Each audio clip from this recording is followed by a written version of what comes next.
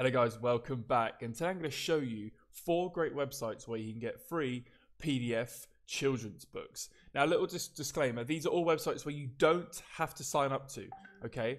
I'm sure there are lots of different websites where you can go and sign up and have a wide variety of different children's books you can get, but these websites are merely ones that you can just simply go onto, click download, and they are yours. Obviously, before we start, make sure to subscribe to my channel. Okay, we're nearly on 300 subscribers, which is insane. Like this video and go over to my Facebook page and like and follow me there. Website number 1 is freekidsbooks.org. This website, in my opinion, is really well organized. At the top, it's kind of got the selection of what books will cater for who, so what grade you might be in, foreign languages and age group, and down the side is just the categories of the different books. So I'm going to show you how easy it is to access some of these books. If I scroll down, and here, for example, I've got Classic Tales Grade 3 Reader. Okay, got lots of different categories to kind of narrow down your search. And to access it, you click Download PDF, click it once, and it will pop up. This book's fantastic anyway because it's big. It's got 3 different fairy tale books. In addition, it's got some additional focus keywords in it. So as I scroll down, it's starting to look at Aladdin, and it tells you where Aladdin is in the world, Alice in Wonderland's in the world. It's really focused. Got lovely illustrations, and the text is brilliant. So website number 2 is megamausebooks.com. Now, compared to the last website, it isn't that attractive in how it is seen, and it's not really that well organized. But I'm going to talk you through how to get the most out of this website because it has lots of free ebooks to download. So you're going to scroll down to get the list of free stories. So then once you've done that, it will take you to a page and it'll say new 3 books. And every single blue text here is a hyperlink to a PDF of that book. So if I go back up and if I look at Earthshakers here, I'm going to click it once. It will then take me to here. Now on the left, it's got the book on its website. We don't want that. We want it so it's a PDF form. That's fine. We simply just go down to printable PDF with pictures to color. Click it once. And there it is.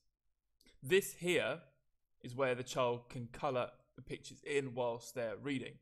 If you just want to get the color version, you go back and you click on PDF file.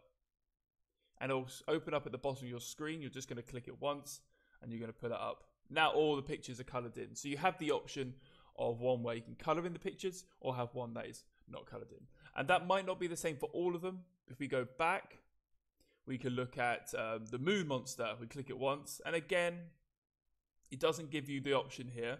But it does give you a printable crossword about space. So it's a linked activity to the book.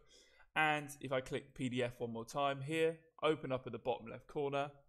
And it will take you straight to that book. And it's even got the hyperlinks to the different chapters. Obviously, some books are more suitable for different types of readers. So that's something to take into account. But a great website if you know how to navigate it. Website number 3 is www.clarkness.com. Now, this website is well engineered to reading it completely online. It doesn't mean you can get the PDF because you can, absolutely. And I'll show you how to navigate it. So you're just going to scroll down and it's actually giving you opportunities. It's easy to read picture books. You then got reading books that are associated with a child with dyslexia. You've got beginner reader story collections, 39 of them. Here you've got reader story collections, 160. Here we've got beginning reader collections using the letter C. Okay.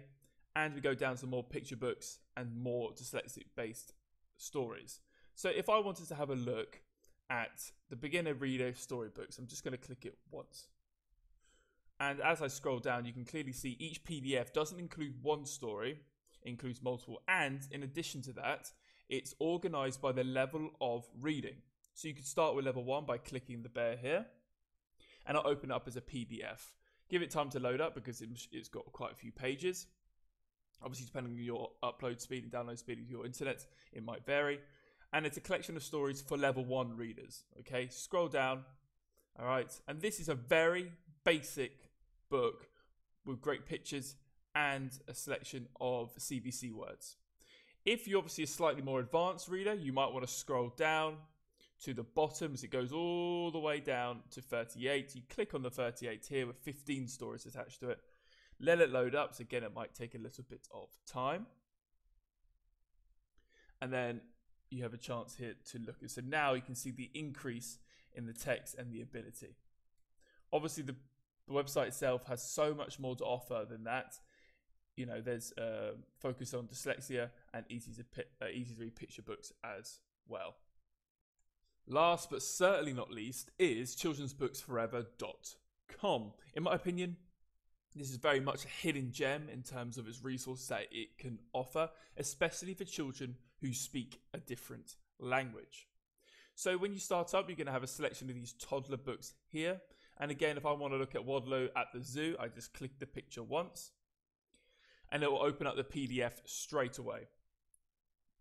And these are great, well illustrated, well painted books, especially if you're focusing on animals. They even got them in bold. Maybe that's not what you want.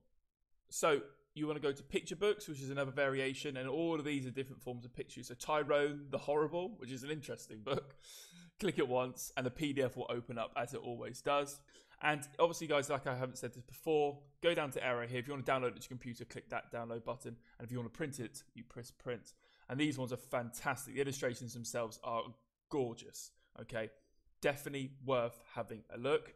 And for example, if you're someone who speaks a different language, so I know quite a few of you might be Indonesian, okay, or German, you might want to click on that. And this will give you a link to all the books in that particular language.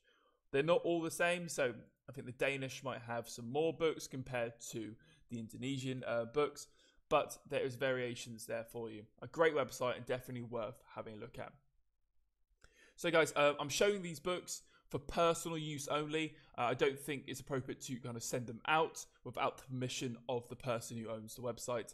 Most of them, if you just ask, they will give you permission, which is fantastic. But please keep that in mind. I'm not endorsing sending them out. I'm endorsing the idea of using them to help you learn or help someone you are teaching to learn. They are fantastic books and definitely worth looking into. These are all websites you don't have to sign up for. If you've got any more suggestions of websites that you know that, you don't have to sign up to do that, then please put in the comment section below. I know I'm going to miss a couple, so let me know to make it easier for everyone who's watching this video. Thank you so much for watching, guys. I really do appreciate it, and I'll catch you next time.